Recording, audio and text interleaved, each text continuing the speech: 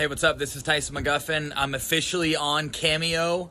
The holidays are coming up. If you guys want me to put together a fun little shout out for maybe a friend or a family member, let me know. Check out the link below. Happy holidays.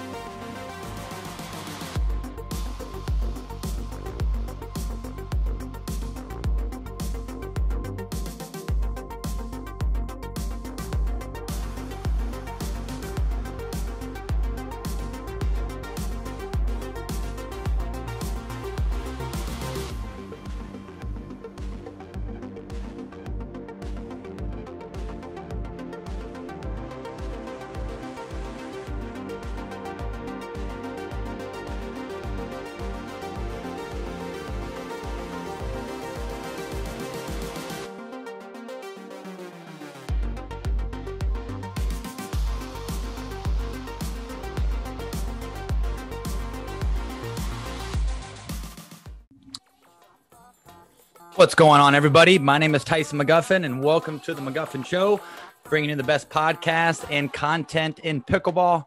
Want to thank all of our viewers for tuning in this week. Want to give a big shout out to all of our sponsors as well. Can't thank you guys enough. Kyle McKenzie, what's up, brother? Hey, man. How we doing?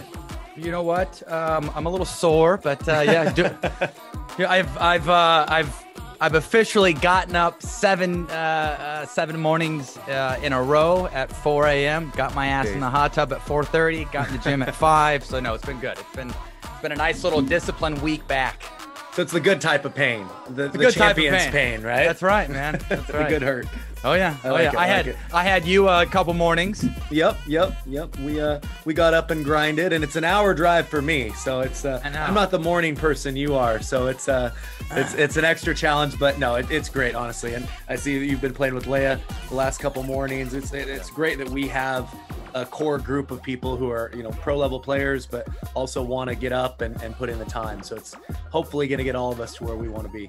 Yeah, no, it's nice. And speaking of that, it's Rafa Hewett is moving in Coeur d'Alene. He's actually going to be living in our little side casita. So another ringer, another guy to kind of add into the group, and obviously it's going to be much more consistent. So no, it's nice. It's nice we have five kind of solid top 20 players all to kind of grind with, and people want to get up early, we can train early and get it out of the way. So no, it's just nice to have a good little core group to be able to train with and, travel and support each other as well.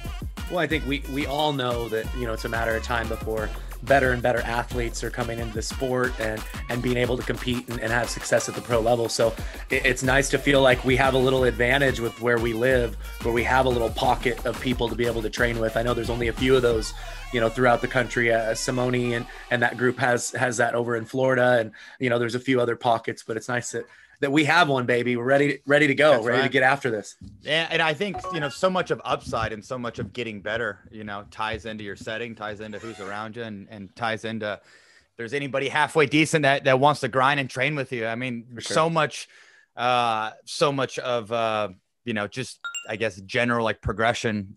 You take a look at Catherine, you take a look at who else has gotten a lot better. Take a look at Corinne. Corinne and Adam have been together. They've been dating for the last year and a half. Corinne's game is freaking skyrocketed. You know what I mean? Huge. Take a look at Catherine. Catherine's training with Simone every day. They just started doing some live streams with their practice. So yep. I think so much of that ties into obviously how organized you want to be with your training, but also too, just if you have decent people around you to play with. No, you can be crazy talented, but it's pretty tough to get better than established people in a sport unless you're able to see that level and figure out what you need to work on, what you need to add to your game, for sure. Yeah. Rob Nunnery, another guy that he's in a short period of time. Yeah, short period of time. Yeah. He's a high-end pro. Partially, obviously, credit to him for his talent and his hard work, but just being able to be in with a high-level group like that definitely takes you there faster, for sure. Yeah. No, Rob's game is definitely skyrocketed. I like Rob Nunnery, man. It's a good dude. He's a nice guy. Yeah, for sure. Dude. I haven't checked out his blog, his Franklin blog, but viewers out there. If you guys want to know more about Rob Nunnery, Rob does a blog for Franklin. He's sponsored by Franklin, and anyhow, super cool guy. He's been playing for the last year and a half. I would say he's probably in that top 20 category, but new upcoming ringer that Sure. that has been marinating in Florida, and if you marinate in Southern Florida, you are bound to get better. That's the place to marinate. Right? Yeah, that is the place to marinate. Get your ass. It's too cold here to marinate. You got to marinate in Florida. Get your ass down there. Stay in Bonita Springs for a couple weeks. There's plenty of people down there. I like it. Yeah. So how's the family? Everybody's doing real well. We obviously spent a couple weeks down in Punta Gorda with the APP Masters tournament, and then a couple of camps afterwards. So it was nice to get home. Not gonna lie, after about a week or so, I was missing the family pretty good. So been training since I've been back, teaching a little bit, but it's been nice, pretty open schedule. Been able to spend some time with them. Playing some ping pong with my little man. He's getting pretty good. I might have to post a video. Okay. He's definitely in his ping pong training when I was gone playing with mom a little bit. So I came back, and he's pretty scary good. He ripped some forehands at me, when you're kind of playing with your son and you're kind of half paying attention, and then every now and then it just comes screaming back. You're like, where did that come from? So no, it's been a lot of fun. Yeah, that's too funny. Hell yeah. You got the boys, or you got the kiddos at ping pong table for Christmas. Right? Yeah. And then we left, shortly after that. And so came back, and he's pretty good. Wanted to play like every day. Just he's a junkie for it. And then today actually is my 10th wedding anniversary to my beautiful wife, happy Callie. Anniversary. Yeah, Tell Callie I said happy anniversary. Yeah, make sure to tell her.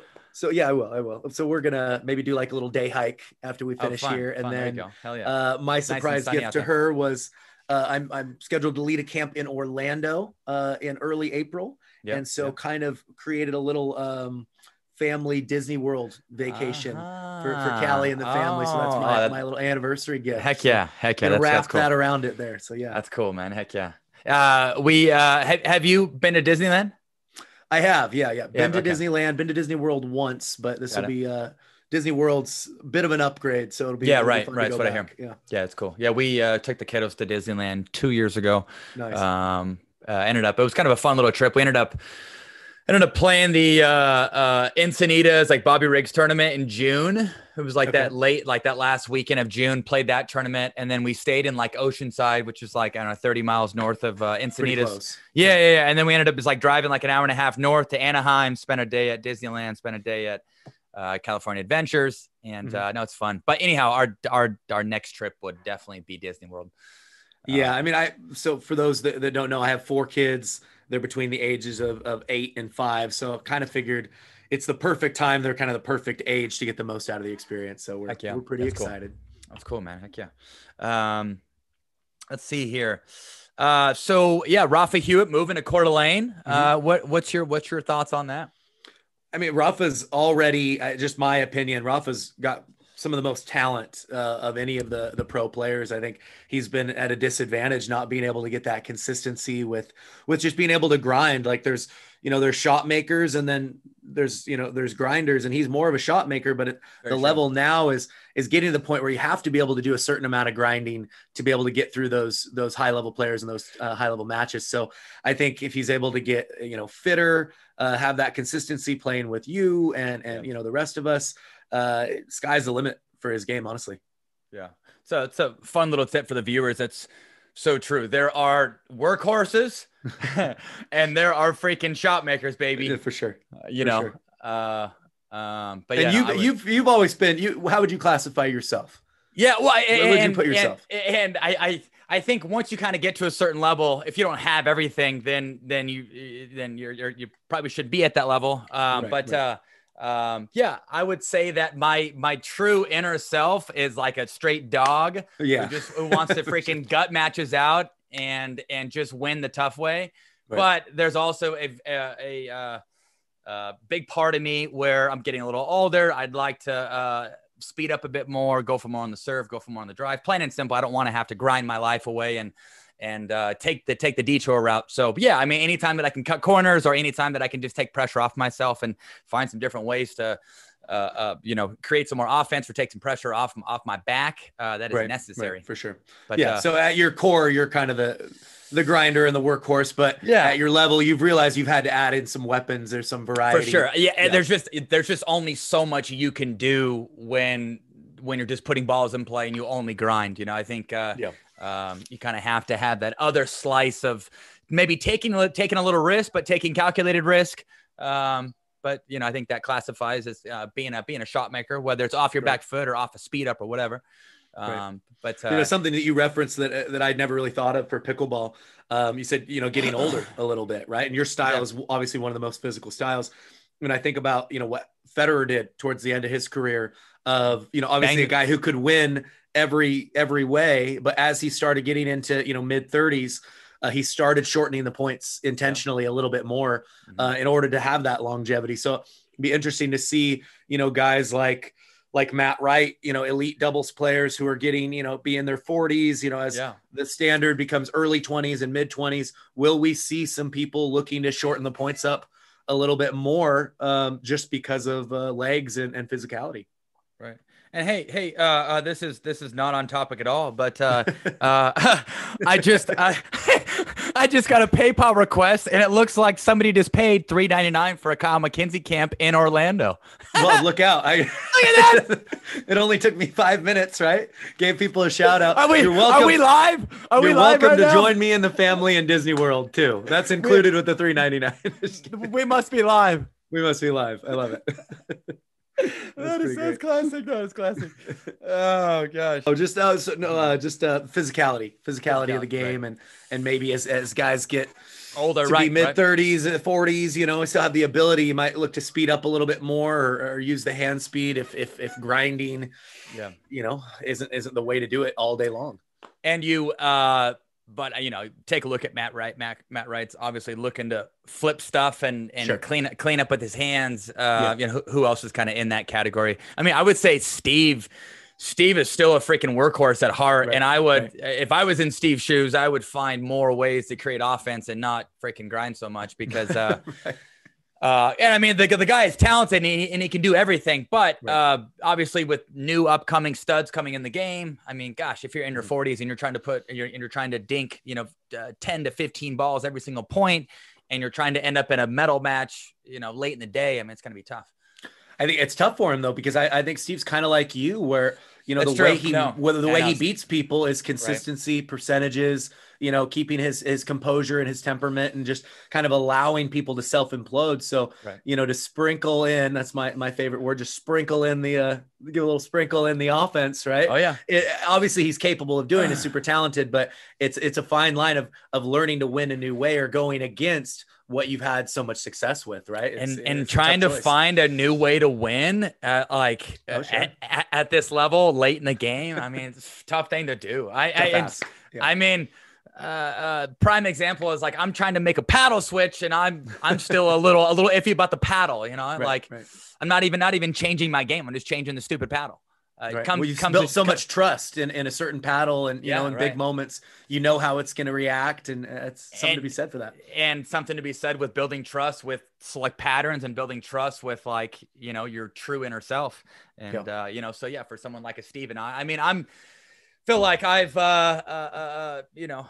I probably have more offense than Steve, but it's tough. Like my true inner self would rather beat people by just seeing them suffer and that physical game style of putting balls in play and being a true counterattacker.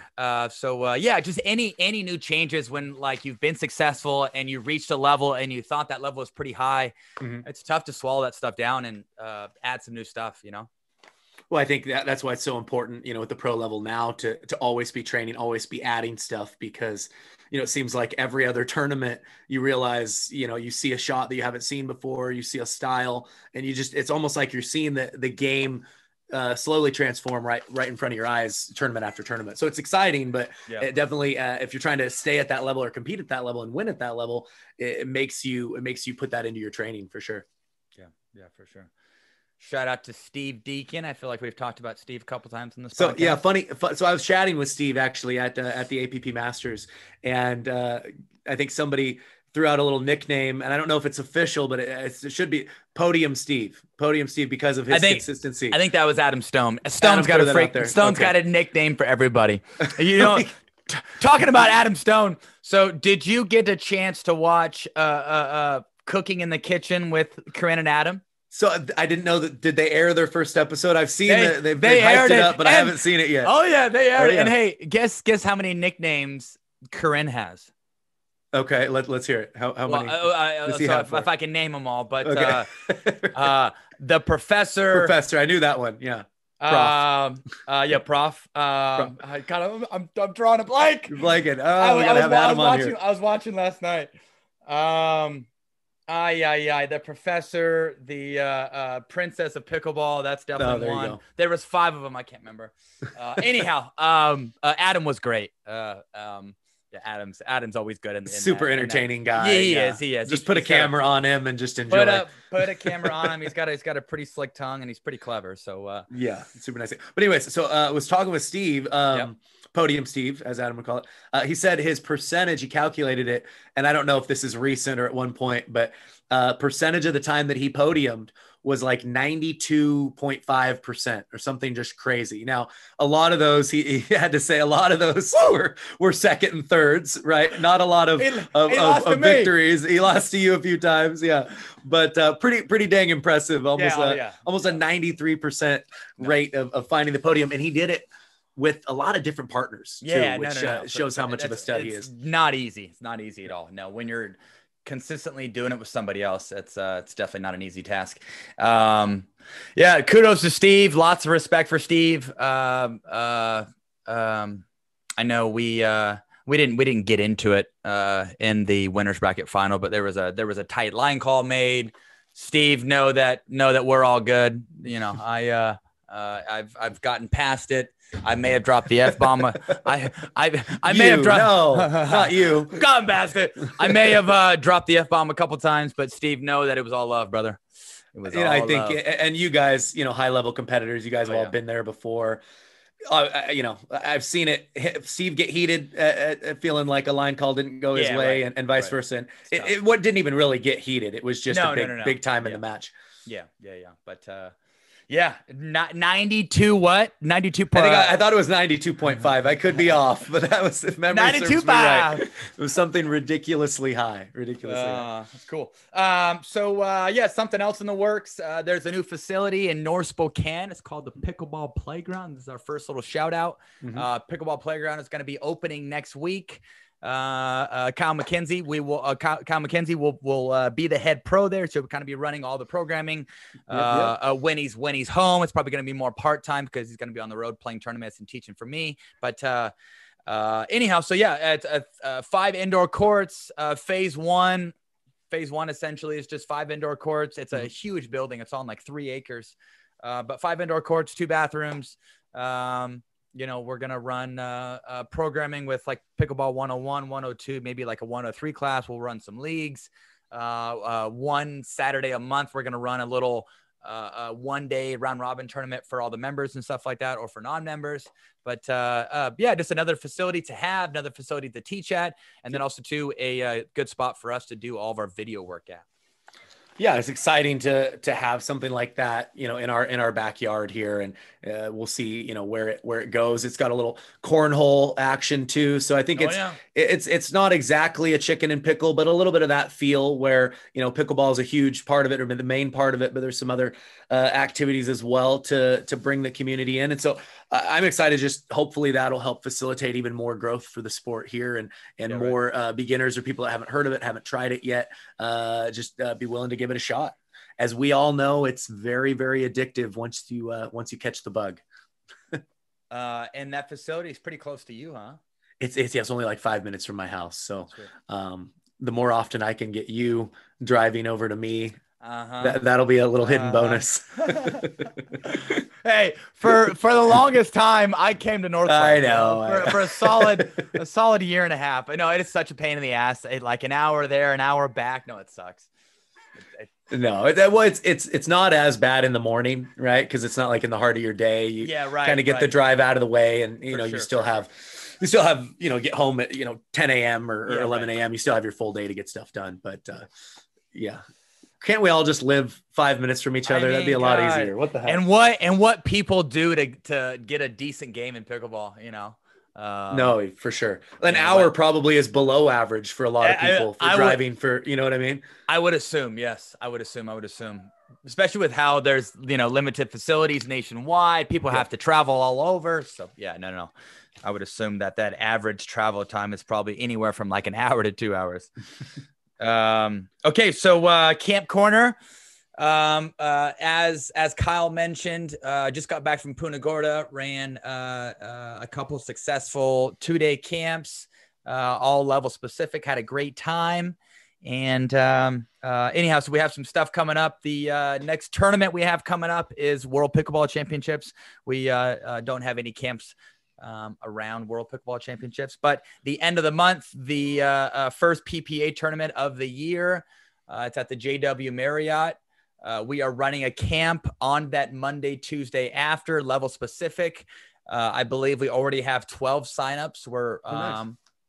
So a few more spots open. Few more spots, should have some good numbers. But yeah, we'll have a number of high level pros there teaching. So if anybody's interested, or if anybody's playing that PPA tournament in Phoenix, and maybe you want to add a camp experience onto your PPA tournament, you could go to TysonMcGuffin.com and get signed up. Also, too, our next camp after that, we're going to be in Wichita at the, I guess you can call it like the headquarter chicken and pickle location. Mm-hmm. That was the first location. But Mr. McKenzie and I will be there March 3rd and 4th. Same deal, level specific camp. And you can get signed up at TysonMcGuffin.com.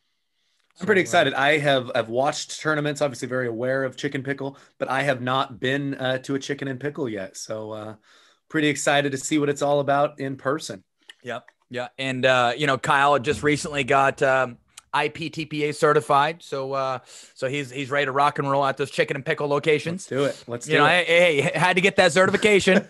I had to get certified, baby. I've jumped through a hoop or two in my day. I don't mind it. I don't mind it. Okay. So, topics for this episode. So we're going to talk about first strike pickleball. Mm-hmm. We're going to talk about how, just the new modern game is kind of, it's kind of evolving to that. We're going to, reference the, 3 finals from the, APP Punta Gorda tournament, and kind of how first strike pickleball, took place in all 3 of those finals. And then also too, we will get into our nugget of the week. So Mr. McKenzie, give me the scoop on first strike pickleball, brother. So, yeah, I mean, watching, going down and playing the APP Masters, I think maybe we'll just talk about all 3 finals. You were in the finals for mixed, you're in the finals for men's, and you're in the finals for singles. Obviously, I teach pickleball for a living, play at the pro level. I think the people that know me well know I'm kind of a geek for the strategy and the tactics, and to see the inner workings of the gameplay. And the thing that stood out to me, granted it was windy, but in all 3 events, teams, matchups that maybe traditionally would be more of the patient type, or work the point a little bit more, or be a little bit more inclined to dink. It seemed like on both sides of the net in every one of those finals, each team or person innately felt like they needed to get the first strike in the point, meaning serving was more aggressive. The percentage of the play, the time that people were driving the third shot, I thought was way higher than what we've seen in other tournaments. And I think this is the trend of what we're going to see more and more. I think rather than going with the mentality of feeling like you need to play the soft game or soften right from the get-go, I think what teams are realizing is they can wail on the first shot, and they're athletic enough and they have good enough touch and feel that if they need to soften or slow things down from there, they have the ability to. But it seems like each team is trying to play the point on their terms right out of the gate.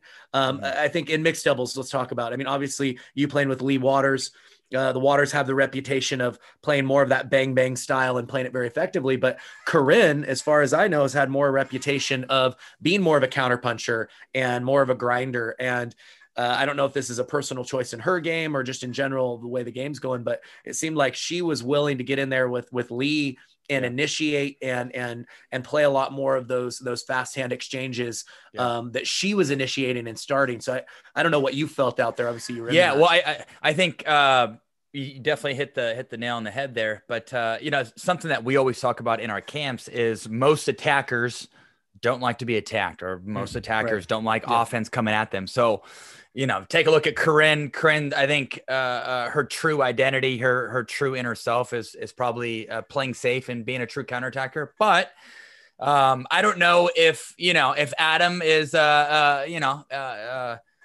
giving her some extra advice or just like in the last year and a half, Adam has been telling her to be more aggressive as they've been training more. But plain and simple, I mean, she took it to Lee. She ended up beating Lee head to head pretty consistently, and she ended up going first. And so I think that paints a pretty good picture. That was what surprised me. Yeah. It paints a pretty good picture that that even though Corinne, her true identity is probably a counterattacker, she ended up going first and going with a pattern that she's probably not as comfortable with, but maybe knew that if she went first, then she could beat Lee head to head, versus if Lee goes first, Lee wins a higher percentage of points. So, I think, and I think in all three of those finals, and especially in that mixed final, whoever went first obviously was probably winning the point, let's say 60 to 75% of the time. I think Corinne did a great job of driving thirds, getting her third down. Adam was crashing off of that. It's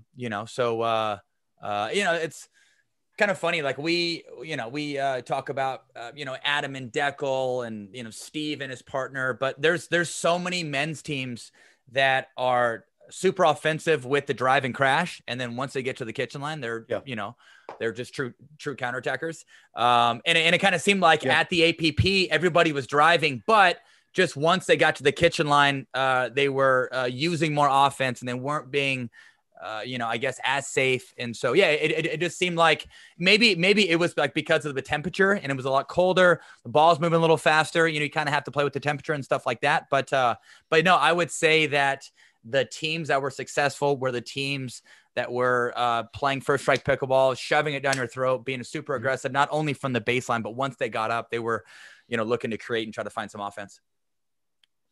So, I mean, kind of taking that to the final of you and Andre, against Steve and Adam. Steve and Adam traditionally, very much those counter punching type teams. Obviously they'll drive third balls quite often, but even from the kitchen line, I saw Steve speed up and try to go through Andre a little bit more. Much more, he for sure. Was battling a little bit of an injury, so I don't know how much of that was factored into pulling the trigger a little bit earlier. But still, it just felt like the level of those points where you're expecting those long 20, 30 ball dink rallies, especially with as tight as that match was and as close as that match was, it didn't seem like we saw that to the same degree that we have, right? It seemed like teams were much more willing to initiate and get in those fast hand exchanges. And then your match with Zane in the finals in singles, it wasn't that you were beat or that either of you were trying to outdo either one with cat and mouse. And both of you have a pretty solid cat and mouse ability in game, but it seemed like the recipe was going bigger on the serve, bigger on the forehand, just looking to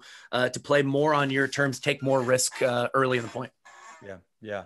Speaking about the men's final, Andre and I were down 3-11 in game 3 or in the game of 15. And I would say, like, I really pumped the gas from there. I started to try to slide middle more.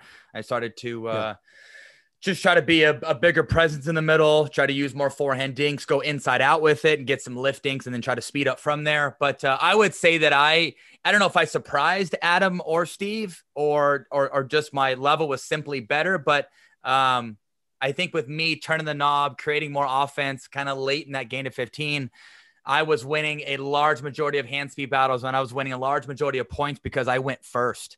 It's what you've been working on too. It's what you spent the previous month. I mean, obviously your soft game and your dink game from the kitchen, your ability to counteract other spins, I think there's not going to be a lot of people. Maybe Ben does that better than you. I don't know, but there's not a lot of people that do. But I thought the difference was once you got that more defensive dink, you were able to initiate and play on your terms from there, which has probably been kind of the missing piece if there's been anything missing in your game at the highest level. So felt pretty good to get through that one down 3-11. Yeah, no, for sure. It's funny too for me watching, because I could tell, Andre was struggling a little bit physically, and he's got more reach, and I think he's more comfortable playing the left for sure. But you're a little more seasoned right now too.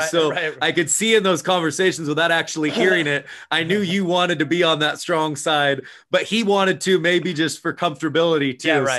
Ultimately, I think you guys traded off a little, but I think you mostly played the left, and that was the difference to get you guys over the hump. Yeah. So I was going to ask you in the match with Zane, obviously got a ton of exposure, but what are your thoughts, on the Zane serve? I mean, you're the one had to return it, had to feel the power, the shape. What were your thoughts on playing against it? When the ball hit the ground, it was like Bambi on ice. If you know what I mean. I mean, I like that analogy. I mean, it was just slippery. Like it wasn't a true bounce. It was either kicking up into my neck or like kicking out. I think I may have whiffed, I don't know, 1 return, 2 returns. I think only 1. But it's the shape. Yeah. No, gain of 15. Zane's dad said it the best. We were getting our medals at the podium, and Zane's dad came up to me and he's like, "Hey," he's like, "by the way," he's like, "that's the best Zane's ever played." And he's like, "I told Zane after you beat him 2-7, I'm like, dude, you just got to go for broke." And so, and it's very true. I mean, Zane served super aggressively. I mean, no discredit to Zane at all. He definitely should have beat me. But he served super aggressively, used the forehand well. Yeah. And was able to kind of find that next notch in that gain of 15. I ended up missing 7 or 8 returns. But yeah, I mean, it was one of those, we talk about this a lot in practice and in camps and stuff like that. It was one of those things where I felt so much pressure on my return that I was leaving home so early. And I think this is a great little tip for the viewers. When you feel pressure, and maybe you feel pressure when somebody speeds up at you, or maybe you feel pressure because somebody's being super aggressive with their serve and their drive, right? Plain and simple. When I feel uncomfortable, when I'm at the kitchen line and somebody's speeding up, I leave ready position too early, or I leave home way too early, and I don't, or I end up guessing, and I usually don't guess the right way. So plain and simple, when I'm uncomfortable from the kitchen line and somebody's speeding up, I don't stay in ready position. I don't stay home long enough. When my hands are feeling really good, I can watch the speed up. The ball is super big. I can watch the ball in detail, but I'm staying home as long as I can, and I'm not so premature. So speaking of Zane on the serve, I was leaving home so early, and I was so focused on him hitting his third ball as I was hitting my goddamn return that with that being said, I wasn't hitting my return clean because I was moving. I was thinking ahead. Mess with your contact point, right? Yeah, you're moving, right? You're moving as you're hitting the shot. Yeah. So my best serve return is when I can stay home. I can let the ball come to me. I can keep my feet still. I can get turned. I can get my hands organized. So there's something to be said with staying home, not leaving so early, not being so premature with your positioning, not being so premature with your hands. You have more time than you think. And it's funny because I tell my students that all day long, and I freaking do it myself. God damn it. Practice what you preach. God, practice what you preach.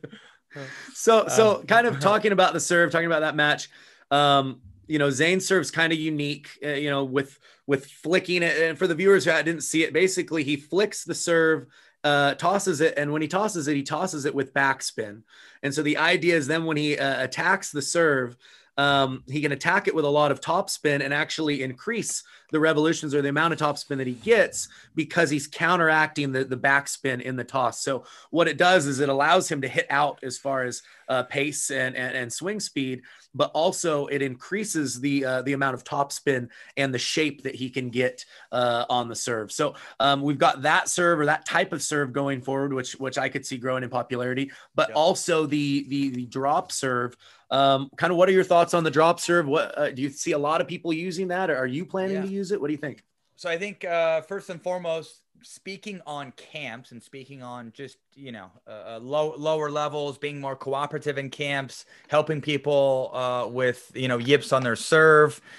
Something we always say in camps, something that I get very sick of saying in camps, is that we always tell our campers, in order for the teacher-student drilling to work, the teacher has to be very cooperative with their feed. And so when you feed, it has to be off the bounce. So that right there, like, I've seen a 3.0's feed go from a 1.5 to a 3.0 feed in a matter of one ball, because they can feed off the bounce and they have more time. It's easier. So so I think for like the masses, and for, you teach camps, obviously, and you taught for Level Up last year. I mean, there's a decent amount of people who just can't put the serve in, have yips in the serve. Maybe it's mental, maybe it's technique oriented, maybe it's something with their ball toss. But all in all, I'm pretty sure that the USAPA is going about pickleball in a way where they want it to be so easy to play, right? And so I'm pretty sure with this new rule change, they are just allowing people to, to take a little pressure off their serve, be able to bounce it, have more time. All in all, it's going to help. It's going to help camp companies. It's going to help camp companies in their drilling segments. It's going to help lower level players put the serve in, and I think at the top level, it's going to really enhance a lot of these high level players to. It's going to enhance their serve, which is going to enhance their third. So I think all in all, we're going to start seeing a lot of higher level players. Maybe starting to look to dictate more on the serve, which can put him like in a position to find a forehand. Plain and simple, I just think people are gonna try to do more on the serve and try to dictate on the serve and try to get some sort of gain out of that. I think it's interesting. I think you can do a lot more with your serve. You can shape the serve a lot more. There's obviously much more variety with not having to make contact below 4 o'clock. Interesting little piece to add in, that's for sure. What do you think? Yeah, it's tough to know. I'll admit, I'm kind of waiting for somebody to really figure out exactly how to do it, and then I'm just gonna copy them, to be honest with you.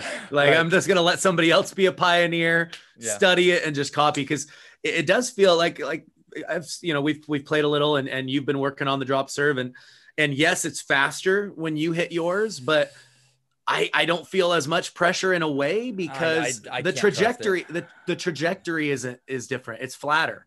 And so we talked about Zane's serve, and one of the most challenging things about it being not just the speed, but the shape. And I feel like the drop serve, when you take it like the way you're hitting it, you're taking it on the rise. I feel like it creates a bigger ball where it's faster, but it is a flatter shot. So from a returning standpoint, I feel like if I just get exceptionally low with my body position, just make sure I get under it, it doesn't have the same pressure as your spinning or top spin serve.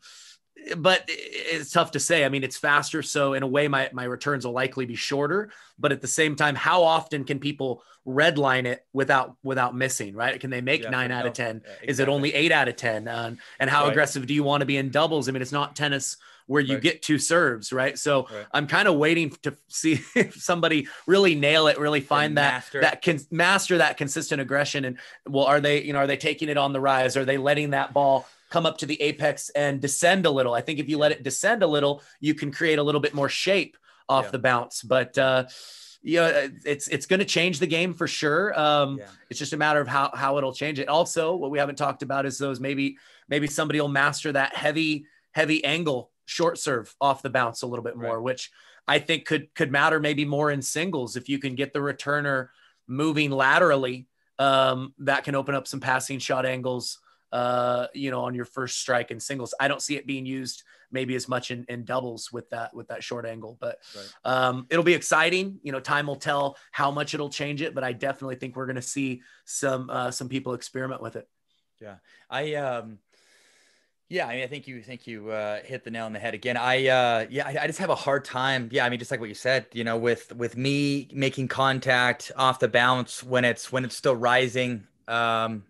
Yeah, I don't trust it because it's not heavy enough. The margin for error is so slim. It's small. Why? Yeah, why I like my serve out of the air is because I can get more shape, I can get more dance, I can swing more free, and then trust the idea of, if I just touch the back of the ball and kiss the back of the ball and I'm going up on it, I can get plenty of spin and I can trust that spin will, dip towards the end. But yeah, just like the serve off the bounce, I'm just not getting the same effect with the amount of RPMs, or I'm not getting under it. But all in all, it's tough for me because I've been so successful with my serve out of the air for so long. Yeah. So I like the idea for a little bit. I thought I could go out of the air on the right, off the bounce on the left. And over the last week that I've been home, the first 2 days that I was here, I kind of tinkered with it. The last 3 days I said, screw it. It's not going to happen. So I am right back to Old Faithful, banging that thing out of the air, hitting it bigger than ever. Well, yeah, like I said, it'll be interesting, as these tournaments start, which people are just going to full on go for it. Which of the pros are just going to say, this is my new serve, I'm committing to it. So like I said, I'm playing the waiting game, waiting for somebody else to master it. And I will steal. Okay. I'll steal their stuff. Give me your instructional nugget.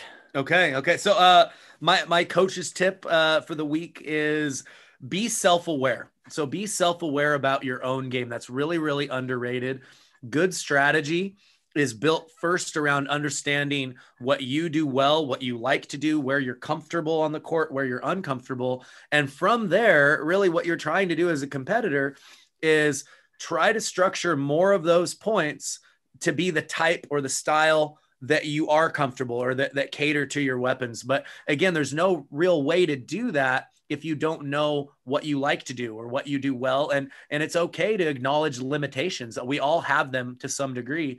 And so trying to structure your points to hide your limitations and enhance your strengths is critical, but you have to know what you do well and what you struggle with. I like that. Something you always say is know your identity.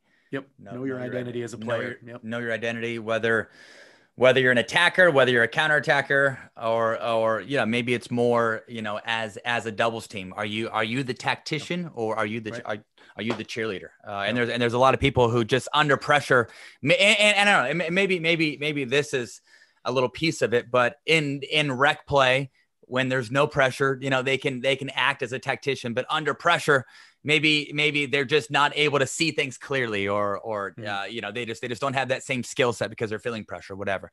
Right. No, like that. So something I'm going to talk about, we already kind of talked about it, is staying home. I think there's a shit ton of value with this idea, and this idea carries into every little fundamental in pickleball. I'm going to start out by saying, viewers, you have so much more time than you think.